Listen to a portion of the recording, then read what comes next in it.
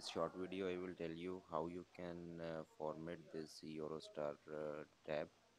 It is ET7542G model. Okay, so if you forget the pattern lock, you can unlock this tab simply by holding volume down and power button together. You have to keep them pressed for a while. Your screen will light up and you will see Eurostar written on your screen.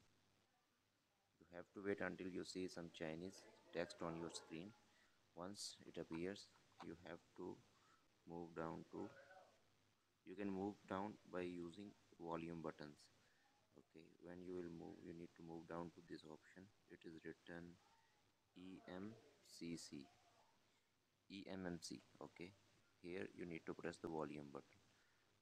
When you will press the volume button, it will start formatting your tab.